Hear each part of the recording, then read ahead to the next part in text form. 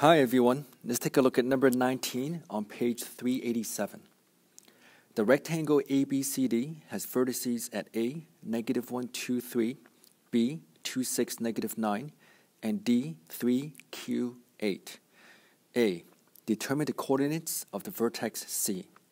B. Determine the angle between the two diagonals of this rectangle. Step 1. Draw a diagram. One way of thinking about this is to label ABCD in this sequence. And again, that's not the only way of drawing this. I'm just going to give you one way of thinking about it. And if you go back to the given, A is -1, 2, and 3. B is going to be 2, 6, and -9. C is what we're looking for. Let's call this X, Y, and Z. D is going to be 3, Q, and 8. So in part A, your goal is to find the coordinates of C. So let's divide this into two different columns, starting with part A. Now, I'm going to leave a bit of space here. I'm going to come back to this. But to find the coordinates of C, X, Y, Z, what you can do is think about the two sides of this rectangle, specifically BC and AD. So, if you think about the length or the magnitude of BC and AD, these are the same. So write down the fact that BC equals to AD, meaning that they're equal vectors, same magnitude, pointing in the same direction. So I'll even draw some arrows just to illustrate that. And if you think about BC, by definition, that's going to be OC minus OB, and likewise, AD is going to be OD minus OA.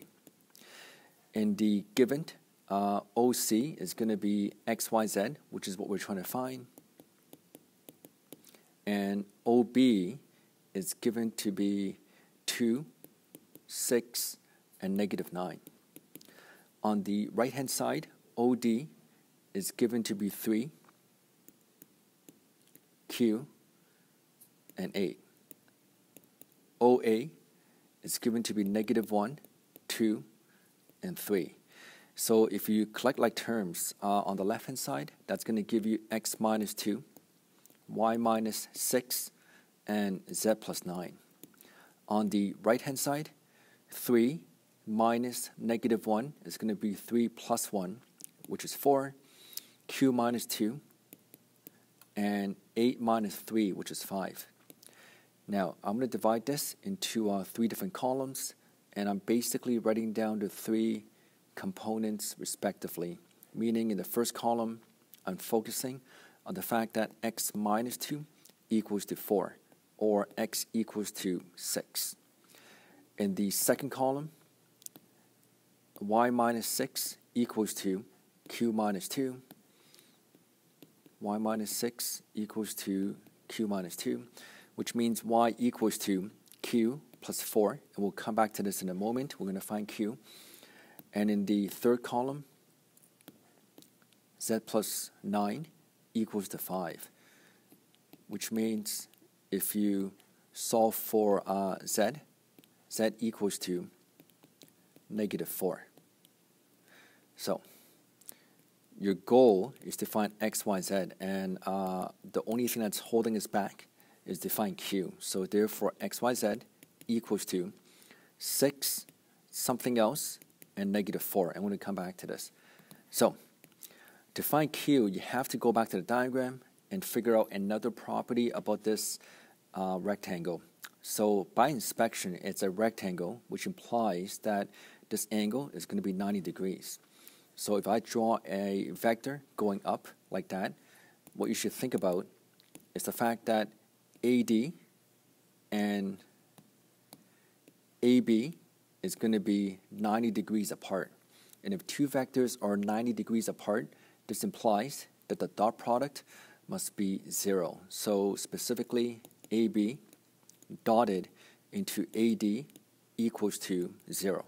And again, the dot product of two vectors will give you a scalar outcome. That's why it's going to be 0, not vector 0. So if you start with the left-hand side, AB, by definition, is going to be OB minus OA. Let's put this in brackets. Dotted to, again, AD is going to be OD minus OA. And this equals to 0. B is given to be 2, 6, and negative 9. OA is going to be negative 1, 2, and 3. Let's put all this in brackets. Dotted into OD, which is 3, Q, and 8, minus OA, which is negative 1, 2, and 3. Again, put that in brackets. This equals to 0. When you work this out, 2 minus negative 1 is going to give you 3. 6 minus 2 is going to be 4. Negative 9 minus 3 is going to be negative 12. Dotted into 3 minus negative 1 is going to be 4. Q minus 2, you can copy. 8 minus 3 is going to be 5. And when you take the dot product, 3 times 4 is going to be 12. 4 times Q is going to be 4Q. 4 times negative 2 is going to be negative 8. Negative 12 times 5 is going to be negative 60. And now you can solve for Q. If you bring everything to the right-hand side, that's going to be 12 minus 8 minus 60, which is negative 56. When you bring it over, that's 56 divided by 4, so Q is going to be 14. So this means you can go back and plug it back in, and if Q is going to be 14, Y becomes 14 plus 4, which is 18. And that's how you solve part A. When you go back to the diagram, label all this before looking at part B. So if I go back to the diagram now, I can update this and write down 14 for Q. And for C, that's going to be 6, 18, negative 4. So 6, 18, negative 4.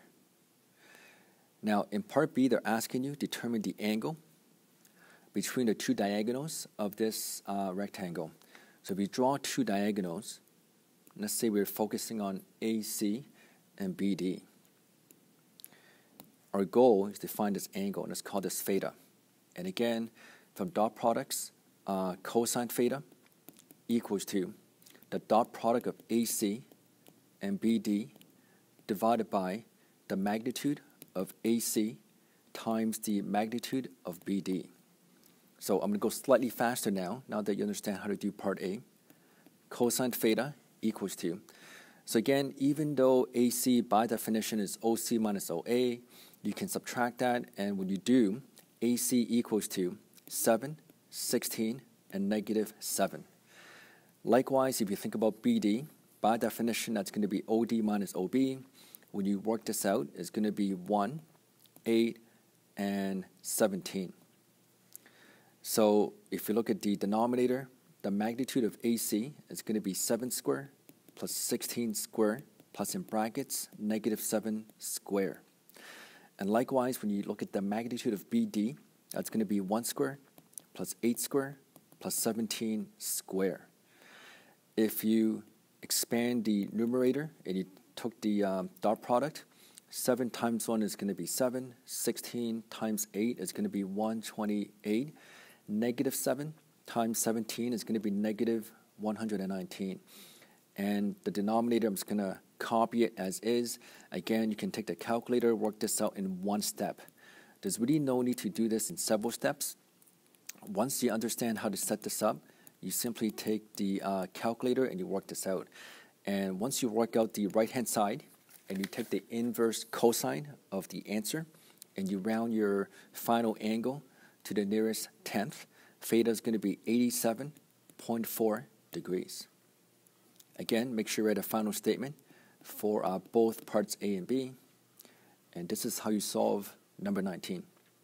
I hope this makes sense.